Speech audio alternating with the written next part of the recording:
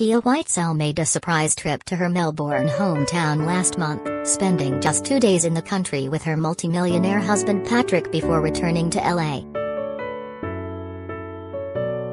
And friends of the former home and away star, 38, have now made some eyebrow-raising remarks about the real reason for Pia's extremely short trip down under. Pia and her Hollywood agent husband Patrick, 57, touched down in Melbourne via private jet on Friday, January 28, and spent the next 2 days attending the Australian Open. While Pia has plenty of pals to catch up with in Melbourne, friends of the ex-swag claim that Pia's main motivation for returning to Australia was to simply be photographed watching the tennis. When her friends questioned her motives for the quick trip, the overwhelming response was wanting to be seen and snapped at the tennis, the Herald-Sun reported on Sunday.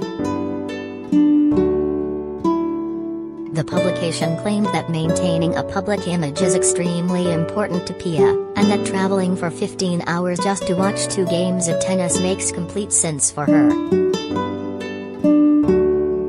Friends of the former AFL wag say she thrives on publicity and will go to great lengths to achieve this, the paper alleged.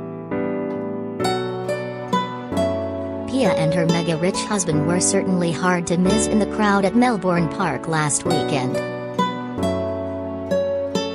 On Saturday night, the couple were photographed watching the women's final between Ash Barty and American Danielle Collins, and then on Sunday were seen watching Rafael Nadal and Daniil Medvedev compete in the men's Grand Slam. According to the Herald-Sun, Pia and Patrick spent a mere 57 hours on Australian soil before departing on a private jet bound for America. Pia, who is mother to sons Isaiah and Lennox from previous relationships, married Patrick last May. She permanently relocated from Sydney to the US in September last year.